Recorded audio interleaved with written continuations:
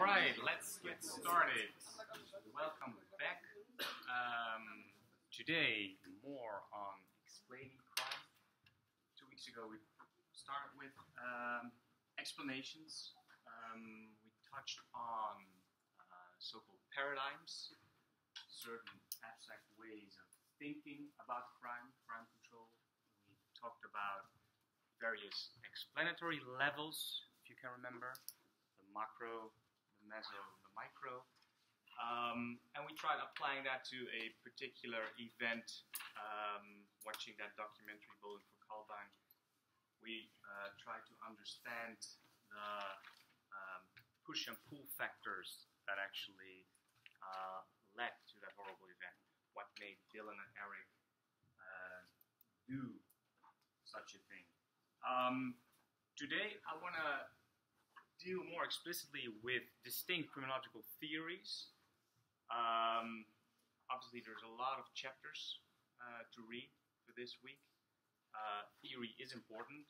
I am aware of the fact that this is an applied science, so we want to do something about crime as well, intervening if possible. But in order to do that, we need to know what is going on. If we don't know what the nature of the problem is, then it's very hard to address certain issues. So today I want to offer you the most important theories out there. Sometimes they go under different names that might be confusing if you're trying to study criminology. But I will make sure to clearly distinguish one another. The most important one, from a macro point of view, one could argue, we have been talking about this before, starting with Lombroso, if you can remember, that Italian doctor who measured skulls. Of course, we no longer do that. That's no longer considered science in this day and age. That is, that correlation between the size of your skull and crime, that's rather problematic. Nonetheless, obviously there are still people who are into biology and use biology as a science to understand the genesis of crime, or why certain people are more prone to criminal behavior than others. So there is still biological theory. There are biocriminologists out there, and they use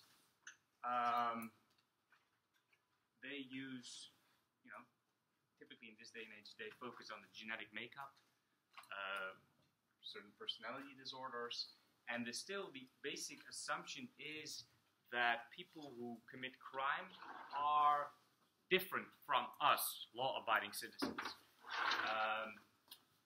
As individuals, there's something that sets them apart. So they are recognizable. No longer we have this naive assumption that this is very easily detected looking at someone's physical features. But the idea is there are certain processes in the brain. Typically what we see is you see a trend from the external, the physical appearance, to more subtle processes in the brain. But what it still has in common is the assumption that it is nature, which is very important here. The way someone was born. And nowadays, obviously, also biocriminologists argue, well, it is obviously an interplay between nature and nurture, right? There's no one out there who will claim it's all about nature, no matter how you're being brought up, the way you were born will define your life. So, even biocriminologists argue, well, it is multi-causal. Obviously, social factors are also important.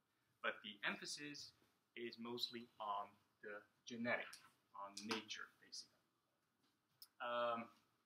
And this is obviously also a very problematic terrain. If you read about this, biocriminology, it has a very negative connotation. Why do you think that is? Why is the reputation so problematic? People have thought that because of their race, other minorities or groups of the population were less intelligent or determined to become criminals. Right. And what could be the consequence if you not only set individuals apart, but even groups, arguing these are inferior. Oppression and the things we've seen in the States with separation of races and the disadvantage of one group to, for example, education or chance of getting a job. Absolutely. That's brilliant. That's a very good point. And you still have, obviously, I mean, if you are a credible scientist, you might write in a very nuanced way, but there are certain people who typically exploit this research, right, to, for their own political agenda.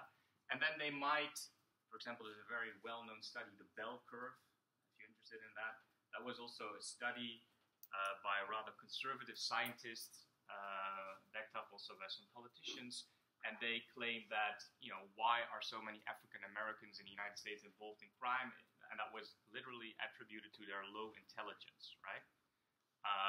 That is problematic, and what we see typically is when we go back basically to Lombroso, right? Lombroso also had the assumption that there are born criminals, and these people are different. They have certain distinct physical features, and if you look at these features, his theory is also often referred to as the theory of atavism. Atavism implying these people are backward; they're not properly evolved. So if you look at these pictures, to a certain extent, start to resemble primates or apes, if you will, and this is obviously rather problematic if you take into account race in this day and age. So there is that way of thinking which is still there, but it's obviously no longer politically correct because it's also nonsense to assume such a monocausal relationship and to ignore all kinds of social factors such as poverty, etc., etc. But there is still that way of thinking. But proper science is no longer interested in elimination. The most problematic era I can think of, for example, is Nazi Germany, right?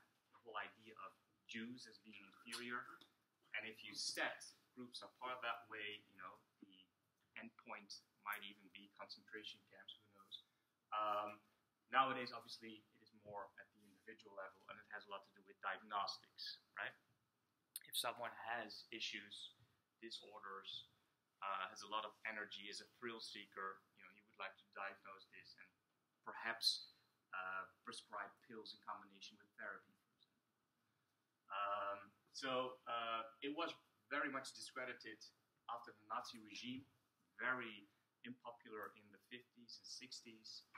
I remember even in the Netherlands there was a professor, Buikhuizen, I think that was the 70s or perhaps the 80s. He was also starting to set up research, exploring biology, and he was also, he was regarded as some kind of Dr. Mengele, right? It was very unpopular because people were very fearful of what this might lead to. But nowadays, certainly in the 90s, there was a lot of research, also research dealing with the brain, which is also very popular science. So it is here to stay, and it is actually credible science, but it's very much at a micro level. Yes. Do you believe that it's going to become bigger and bigger in the future, though? Because, it's written there that it used to be quite big, then it shifted to something smaller because of the Nazi regime. Mm-hmm. At least personally, I have the impression that it's growing again. This idea of, looking at the race or the background of someone and just assuming that this person is this and that. Right. And it's becoming more and more of a thing, yeah, especially nowadays. And I have the impression that it's going to become bigger again. Do you think that's the case? That's a very good question. I don't know, but I do have the feeling that it's becoming more and more popular. You even have all of these popular books on the brain, and people assume that, well, the brain is who you are, but there is no single identifiable thing in your brain that makes you do stuff, right? No. It's way more complex. But people also have this idea that there is, for example, a violent gene, right? No, but I didn't mean it on a genetic level. I meant it on an aspect level. At it? Aspect level. I have the impression that a lot of times, especially nowadays, we'll look at the aspect of someone and then we decide whether this person is dangerous or not. Right. And I don't know, like, yeah, that's what I thought, because you were saying you put it on a brain perspective, Right. but the way I see it is more into a physical appearance. Right, I get what you're saying, and then you're tapping into, for example, racial profiling, for example, right? Yeah, Or the fact that if you would walk the street and you see a person who resembles this, people are more fearful, for example, because they've seen also all of these, well, talk again about media images, the typical predator out there is a young black male, for example. Sure, I think that's still there, and that's how people, even if they are politically correct during conversations, people have these stereotypes and associations, for sure. So that's also a very good point. It's perhaps the science is more internal, but still people use the physical to make an assessment, right? The first impression is oftentimes crucial. Yeah, it's a good point. So that is biological theory. I'm not a biologist, so I'm not going to bother you with all kinds of complex chemical processes. But it's still there. It's now, again, more and more popular, but do realize it's more nuanced. It is that interplay nature, nurture, and it is about multi-causality, right? I think I've given this example before. Even if you have a kid who has ADHD, for example, right? Has a lack, trouble concentrating, right? Very energetic. People assume there's a correlation between that and thrill-seeking and, for example, criminal behavior, shoplifting, for example. But then again, that same kid could be, if you put that kid, let him play soccer or something else, right? Let him channel his energy in a proper way. That kid could actually be great at that particular sport, right? So it's not inevitable that these things will turn out into crime or that person will become a criminal. The social factors are very important, obviously. Okay, so that's biological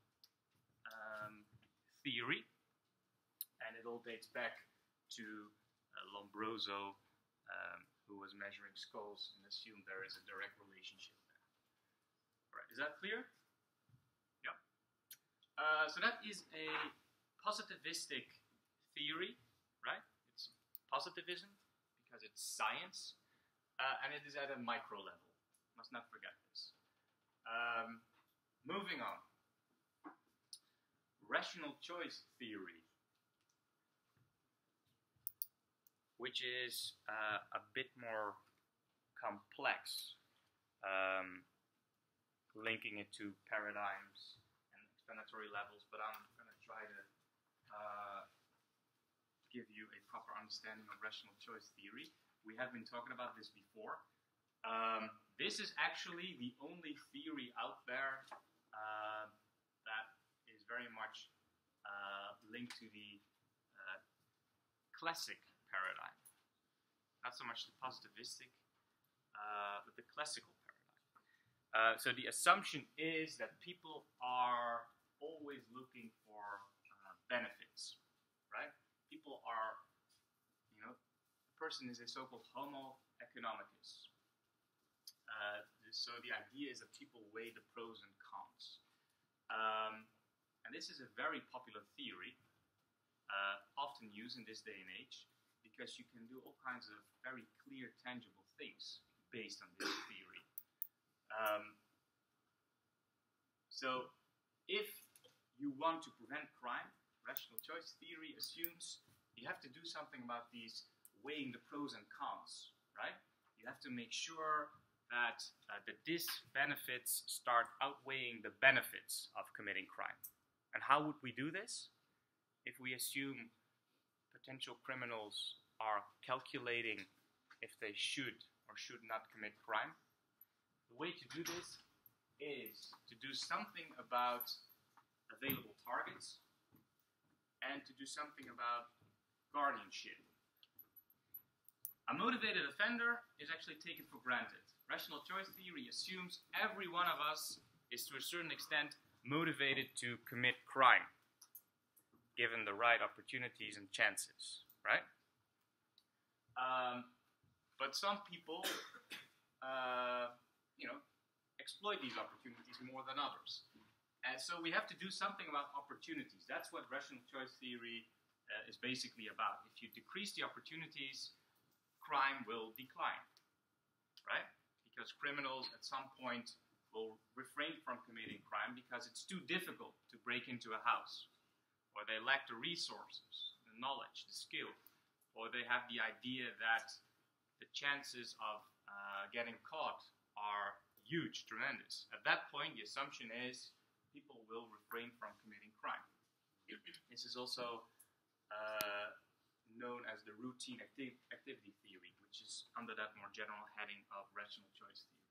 So, for crime to be committed, it must be three elements: an available target, a motivated offender, and a lack of guardians. So, we need to do something about available targets and guardians, right? Because it is a rational decision. And so the idea is you need to make potential targets less attractive and no longer a rational target.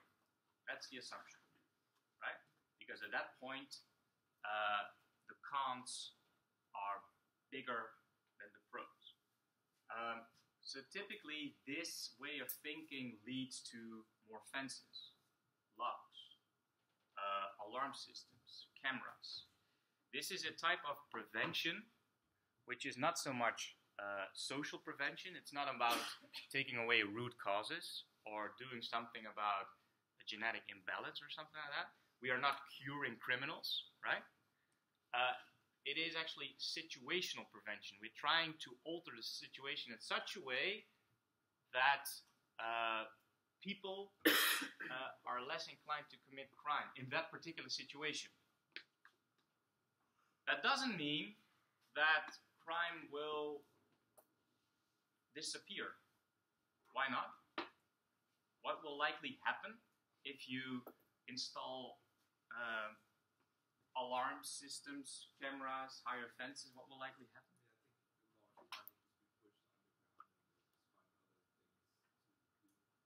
Crime is pushed underground and people will find Other ways of committing crime. Sure, yes. The shift of crime. So if the crime rate for burglary was very, very high, then now that might decrease, but the rate for cyber attacks might increase. Right. They might use different crimes. We have been talking about this 2 weeks ago as well, right? Living in an online digital world. So there is that effect of displacement, right? People will find different crimes to pursue the same objective, namely money, for example. Yes, it's too difficult to break in, to rob a bank, and you might do that online, for example. Cybercrime is a brilliant example. Yes? Change the business, so different crime, or change the place, or as she said, we set up security measures, and let's say alarm system, then they learn first how to set off an alarm system. So that would shift and they would adjust. So that would take time. Right. But it will change, so it will not drop. Right. Good example. And at the same time, there's also the banal fact that, for example, if one house is particularly difficult to enter, people will go to the neighbors, for example. Right? Where there is not that high fence, where the alarm system is not that difficult to disarm. So you have a huge issue when it comes to displacement, right? It's not that there will no longer be criminals, but the criminals will go somewhere else or will start committing different crimes. It's not 100% displacement, but the idea obviously is you do something about the target. So that particular target will no longer be targeted, right? But there are still motivated offenders out there. They still have a motivation, so they will seek other opportunities. And situational crime prevention can take many forms, and it can address many types of crimes. It's often applied when it comes to guarding your house or your shop, but it's also applied in the public domain. Let me give you one exotic example. I used to take the train from Rotterdam to The Hague, and when I would leave The Hague, the HS train station at 10 o'clock at night, for example, I would always hear classical music. Is that still the case? Anyone traveling by train these days? No? Okay, I would hear classical music, and I would think, okay, this is nice. Is this for us customers to relax, enjoy, not be frustrated because our train is late or something like that? Do you have any idea why this might be actually situational crime prevention? What could this address? Well, it's a frustrating situation, so you implement calming and soothing music, which then is supposed to calm down whoever you want to calm down. Right, right. So it has that objective as well. It's also a bit reminiscent of, for example, if you go to a bakery, they might also use odors to entice you to buy certain goods, for example, right? So it addresses legitimate customers and users, but it also, this is very important, it also addresses illegitimate users. In the case of classical music, for example, it addresses nuisance and disturbance. Disturbance and nuisance often caused by youngsters loitering, which is a big thing in the Netherlands. We think of this as problematic as such. If young people between the age of 10 and 18 simply hang out in public space, that might be regarded loitering. You don't want that because it might actually scare people who have the idea that that group might be threatening, right? Playing the classical music is a very cunning trick to prevent this, because the assumption is young people are not into classical music. It's not cool to hang out and listen to Mozart or Beethoven, for example. So they're no longer there, right? So that is one of just an exotic example where situational crime prevention might address nuisance. And it has the same logic if you apply it to an alarm system and a bank. You want illegitimate users to not enter a store, and the same is true for The Hague HS train station. You don't want people loitering. So you can have endless variations. But the thing is, there is obviously displacement. It's very naive to assume that these youngsters listening to Beethoven will all of a sudden think, well, let's go home and study, right? Very likely they will end up loitering somewhere else, right? So it has also this not in my backyard type of reasoning behind it. Oftentimes there is a lot of displacement. Yes? Just since what we talked about now was like mostly blue-collar crime. If we think about the rational choice theory and relate it to white-collar crime, could we say, for example, that tax evasion is an example for that, because it's always changing, the opportunities are always decreased and decreased, but they always shift back to different countries, to different legislations. Would that work? Absolutely, that's a brilliant point. There's actually a lot of scholars who are into organized crime or white-collar crime who argue that living in a global village, internationalization, is very attractive, not only for legitimate business, but also for illegitimate business. Because what you can do, you look for available targets. So you go to third world countries where you can, for example, dispose garbage, right?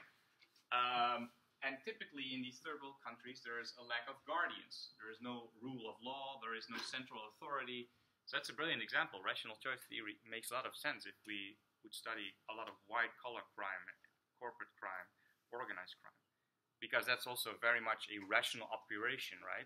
The idea is to make profit. So you want to exploit loopholes. You want to exploit certain parts of the world, etc., etc. That's a good point. That makes a lot of sense. But this is a very popular an attractive theory for politicians, policymakers, because you can immediately do something about crime, right? It's very tangible. If there is a high volume of crime in a particular place, you put a high fence, and the crime will decrease in that particular space, right? It's a bit reminiscent of Donald Trump and putting the wall keeping the Mexicans out, right? It's also situational crime prevention or situational prevention. So it's very visible, it's very tangible. Something is being done immediately, and there is typically also a decrease of crime in that particular area. That makes it very attractive. Whereas if you would invest in education, right, if you would invest in better cities, that's way more elusive, and the payoff is also less direct, right? It might take years before you can actually reap the benefits. Whereas if you put high fences and cameras somewhere, immediately you do something about that local crime issue. If you take this to an extreme level, so we talked about biological theory, and taking it to an extreme level, you end up with the final solution, Nazi Germany and Jews, which is a very extreme level. If you take this to an extreme level, you also end up with a, I would argue, not very inclusive society. What would happen if we would only base our public policies on situational crime prevention? What would life look like? Can someone give me an example of this? Yes. There will be no trust in each other.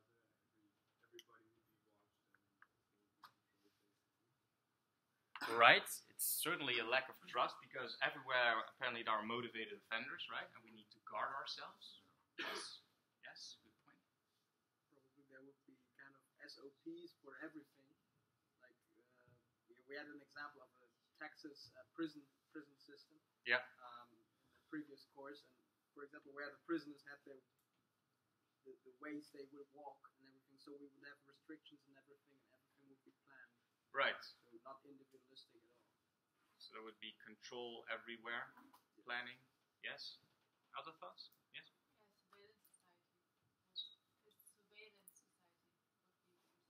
Yes, perhaps it might be difficult to distinguish what is the inside, what is the outside. When am I in prison? When am I out prison? Right? It would resemble one prison regime, for example. Yes. Final. This could lead to more crime, in my opinion, because it would make people feel more safe. Because if they see a camera or they hear classical music, so they feel safer, and they don't assume that some crime could happen. While the crime actually could. Sure, there might also be the illusion. People, they don't care about these. Right. There might also be the illusion of, someone is watching over my shoulders, whereas, there's everywhere. CCTV is everywhere, but is everyone also manning these cameras? I think not, right? It's a bit like the security in an airplane, that people think that with the security measures they're going to survive. Right. This is a crash, and most of the time they don't. So. Yes. Oh, that's indeed hilarious, these little videos, what to do in case of a crash. Yes. Yeah. Well, you need to be Superman to get out of there alive, obviously. Yes? I agree with what most people have already said. And then when it comes to the actual criminal, each and every offender who is ever caught and sentenced, there are no circumstances to justify their behavior. Everything was a cost-benefit analysis, and you deserve exactly what you're getting. Right. So there are no mitigating circumstances. Absolutely, it's a good point. The point I also want to make, and then I'm wrapping up rational choice theory. I mean, it's very attractive for politicians. There's immediately benefits. It's also very much a do-it-yourself US type of thing, right? With the whole weapon and guns discussion, you just defend your property. But it's a very individual solution to a social problem, right? If we argue crime to a certain extent is also a social problem, having to do with, for example, poverty, having to do with living in rundown neighborhoods, that sort of stuff. If you only individualize this problem, you don't tackle certain root causes, right? And you might end up with, for example, people, I'm thinking here of Latin America, where you have, for example, huge gated communities, right? A gated community, for me, is also a paradigmatic example of situational crime prevention, right? Perhaps you're being protected in your own little bubble, right? But the minute you leave that gated community in your SUV, you are in some kind of guerrilla warfare, jungle type of arrangement. I mean, there's so many social tensions in these cities, in these countries, and basically, the haves and the have-nots, there will be a greater social distance between them, right? people will withdraw from public space, and if you have the money, if you can afford it, you will live in that gated community with the walls and the fences. But it's not a very sustainable and ethical solution to fundamental social problems. Am I making sense? So, and to a certain extent, the gated community is also a bit reminiscent of a prison. So perhaps it's a prison for the elite, but you're also confined to a particular space, right? So in the spirit of safety and security management studies, I would argue these are typically very tangible and useful tools, and it makes a lot of sense in certain organizations, but you don't want to base public policy exclusively on this, right? It raises all kinds of ethical issues. I mean, just to show you how surreal things can get, I put a YouTube link in that slide, and it's a link showing a video of people in some kind of factory in China, where they actually assemble iPhones. So the creative thinking is all in California, obviously, right? The Steve Jobs folks. But then putting these things together, typically in China. Corporate crime exploiting opportunities. You go to third world countries. Why? Cheap labor, right? But a couple of years ago, people working these factories were complaining and were rioting, actually, because of bad working conditions and because the pay was horrible, right? And people, apparently, a lot of them got so depressed that they were actually jumping off buildings, and they would die on the premises of these factories, right? A problem, I would argue, right? Okay, now what would be a cynical situational prevention to deal with this issue? Actually, happen to know the story. They put up netting so you can't fall to your death anymore. Right, right. So this is just to illustrate, taking to an extreme, what happens, not altering working conditions, but putting safety nets to break the fall. It's cheaper. The net result is there. Yes, someone didn't die.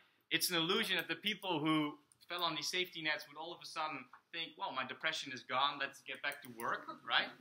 So the idea of the motivated offender is still there, but that is situational prevention. You just prevent people from dying on that particular spot. That's the only thing you do. Or you just created the best break time activity ever. Yeah. Oh yeah, that would be a very nice indirect result indeed.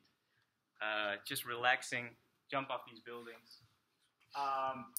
Also reminds me a bit of Silicon Valley, where you have these creative folks playing ping pong and also not working in cubicles and stuff like that. You would have these people in third world countries indeed jumping off buildings.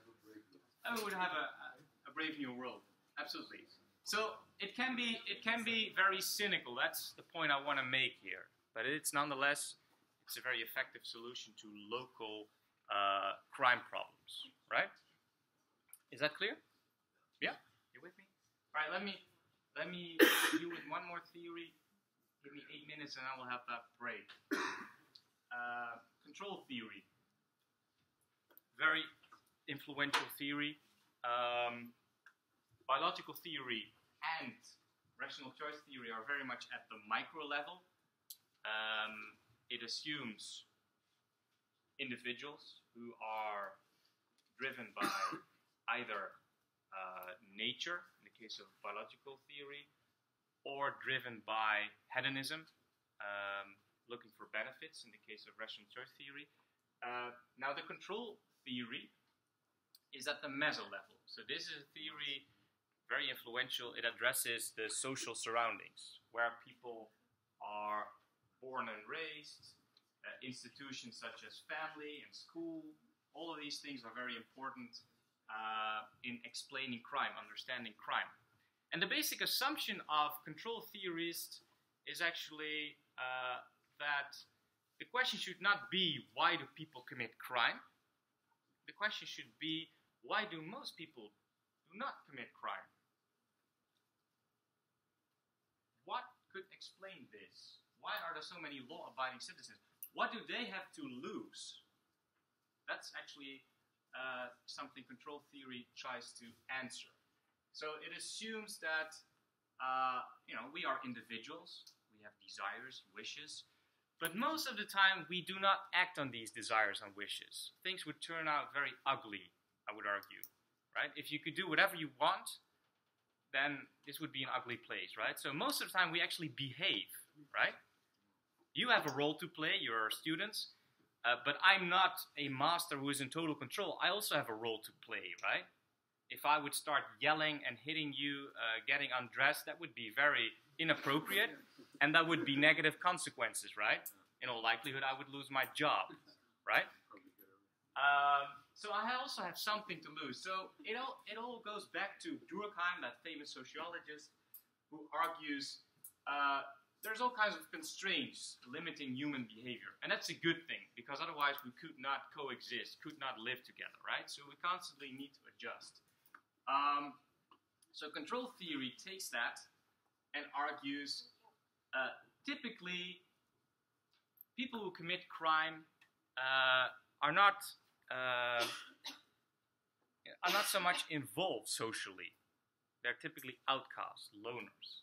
And control theory argues, there are certain elements that keep an individual from committing crime, namely, if you have a family, if you go to church, if you go to school, if you have a job, these are things that make sure that you stay on the right path, right?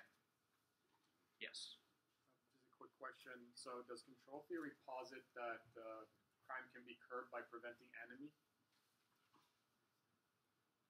No, that's another famous work by Durkheim, Anomie, indeed, which is the assumption that there is some kind of amoral universe. People lack the social coordinates to behave at all. Durkheim, for example, also wrote a very interesting book on suicide. If you remember that book, and the assumption was that in times of great social change, that some people simply do no longer know how to behave, because there's no longer that distinct set of cultural objectives. And because of this, people might feel alienated.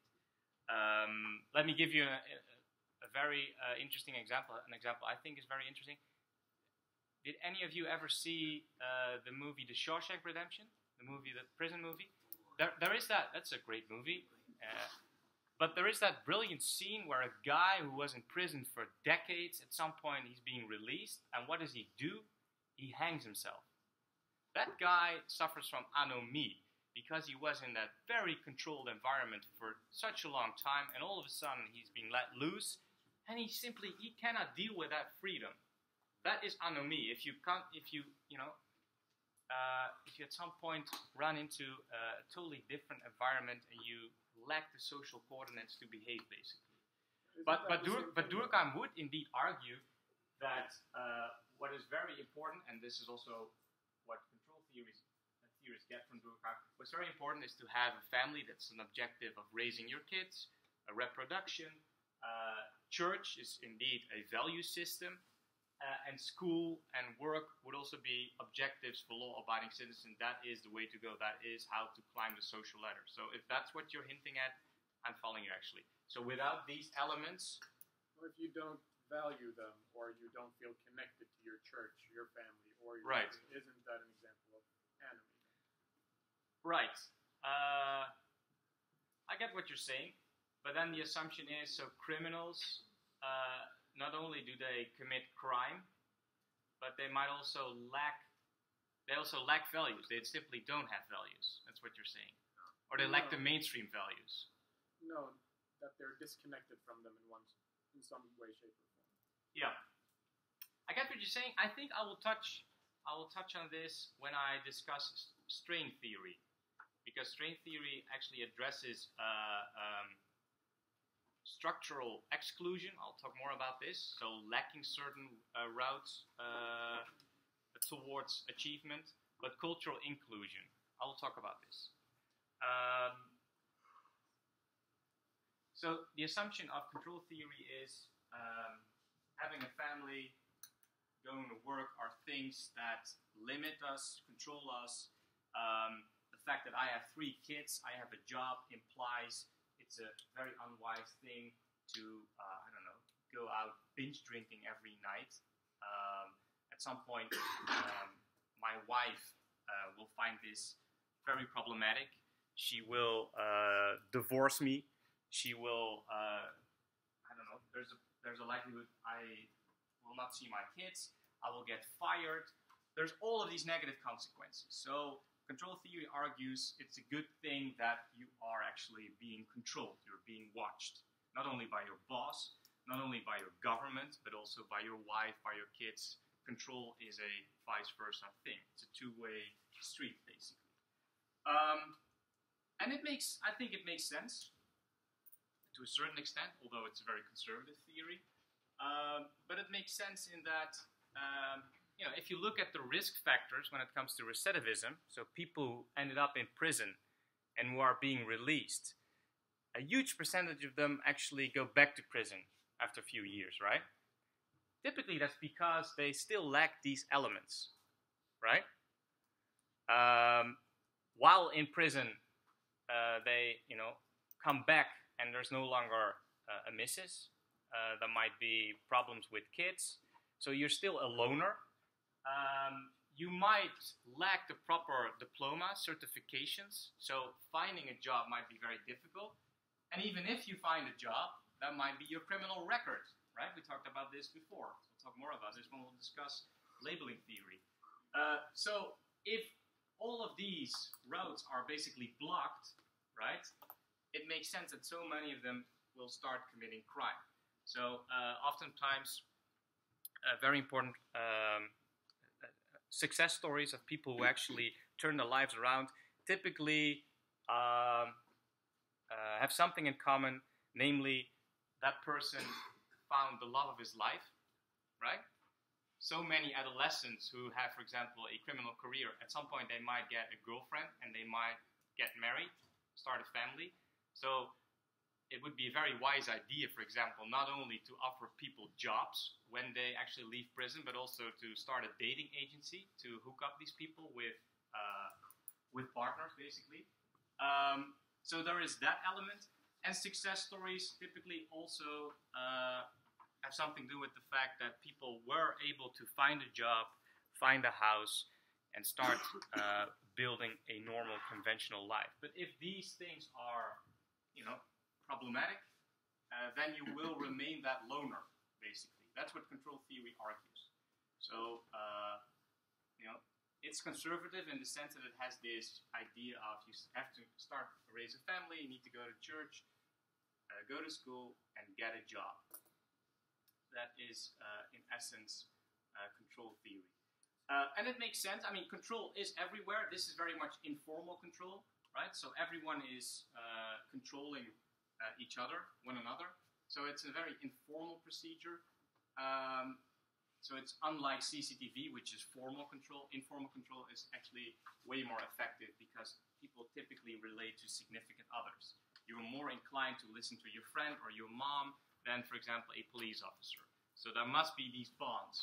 And this is where Yushi comes in. He has a very famous theory called the social bonding theory, which is actually under that general heading of control theory. And he argues criminals typically lack these four bonds. They lack attachment, commitment, involvement, belief. And typically attachment is something which starts at a very young age. Typically attachment starts the minute you're born. You start attaching to your mother, obviously, in most cases. And then within the family, you will have more and more attachments, if you're lucky. You will start to be committed in the sense that you want to do good, you want to follow the conventional path, you might go to school, you might get a job. Involvement also means that you are not only a law-abiding citizen, but also an active citizen. So typically, if you're involved in neighborhood affairs, organizing barbecues, that sort of stuff, then you are very much part of that particular community. And there is a belief system. You believe in the shared values and norms of a particular community. And the assumption is criminals typically lack one of these bonds, and they're loners, hence they have less to lose. right? Hence, they are more likely to commit crime. And this also makes sense. Think about it. I mean, if you are living on the streets and your only objective is to get drugs every day, right? Getting caught by a police officer and being sent to prison, does that concern you? Is that a negative thing, you think? Really? For that person? Well, is it more a positive thing? Because in prison you have open bed and food, you have showers, running water. Exactly. If you think about it, if you have nothing to lose, then that's actually a positive thing. You have a roof over your head, there's a meal, it's warm. So these are typically people who have less to lose. They are already stigmatized, loners, outcasts. Whereas if you are a family man, if you have a job, then there are real consequences, and that will affect your life tremendously in a negative way, right? But that's not the case with, for example, loners, vagrants, beggars. But this is also a very influential theory, and typically it argues we should intensify social control. We should do something about social control. Typically, policymakers try to intervene at the level of family when there's problems with child rearing, raising kids, when there's problems in school. For example, if kids are not in school, right, in the middle of the day, if they hang out on the streets, there's a problem with that because people assume, well, if you don't go to school, if you don't get the proper diplomas, you don't have the proper social control, there's no teacher controlling you, you don't have fellow students who control you, you might end up not only poor and lonely, but perhaps also as a criminal. So typically, school and family are actually the institutions where interventions take place to prevent worse, basically, right? So it's a very popular theory for those who are into youth crime, social control. That makes sense? Yes? Final question. Final question, and we'll have the break. Can we relate this actually to this term of aging out? Because when we think about, okay, someone is growing up, someone gets older and older, so he might get settled, he might get a Right. job, he might not get a job, he might get lazy, and then decide, okay, I'm stopping crime. Okay, maybe he's got 5 children, I don't know. Or maybe, okay, that might give him an incentive to commit a crime, but isn't it relatable to this term of aging out? Absolutely. My answer is very brief. Yes, that's spot on. Aging out not only has a biological component that, people who study the brain assume that at a very young age you don't oversee all the consequences, but at an older age, certainly if you start studying, get a job, there's also more responsibilities. And that's where control theory comes in. So that's absolutely right. Typically, adolescents are still not married, might not have a full-time job, and these are typically things control theories argue are very important for us, for all of us, making sure that we behave as law-abiding citizens. Yes. So that has everything to do with our responsibilities and having something to lose, I would argue. All right, let's have that break. Let's have a short break. Can we have a 7-minute break? Will that work? Yeah.